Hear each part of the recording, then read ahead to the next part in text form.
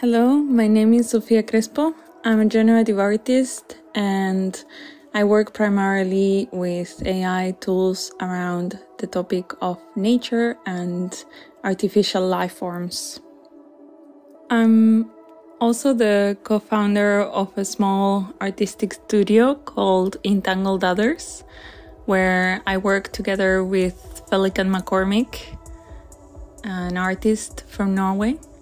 And together we collaborate on various projects that aim to create narratives or storylines about nature and also reframing new technologies. I am very fascinated by the idea of evolution and organic life using artificial mechanisms to evolve. And through my work, I try to explore how we humans create algorithms to replicate or to create something that to us seems like a replica of a biological process.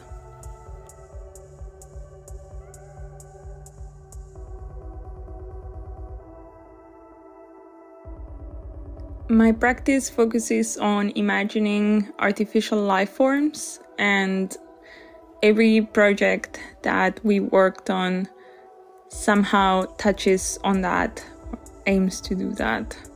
Hybrid Ecosystems is a series about the boundary of nature and technology and where that boundary actually lays, and a future where that boundary could be very blurry. So one struggles to tell where a technological artifact ends and where a nature begins.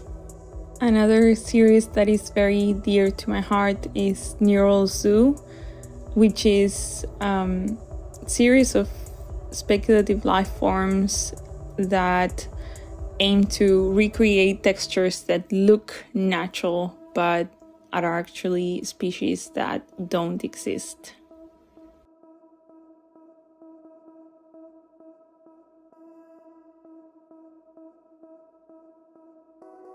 In my work, I use a wide range of different neural networks, and very often that depends on the concept of the project. So it usually begins with an idea that I want to produce.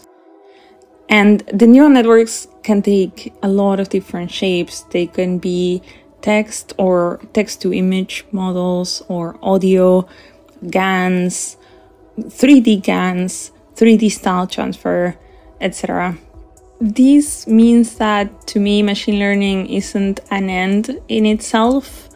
It's a tool that I have available right now, but to me it feels part of a larger project that in the future could take a completely different shape.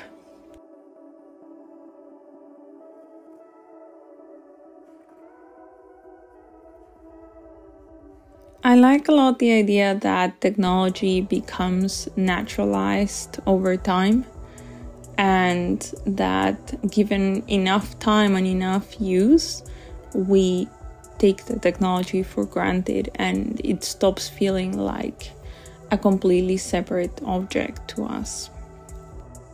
But this also implies that for this to happen, our own relationship with nature changes as well. So nature becomes part of the same thing that we are. And I think that's a very important shift to do as humans, to stop seeing ourselves as a very separate entity from the rest of nature.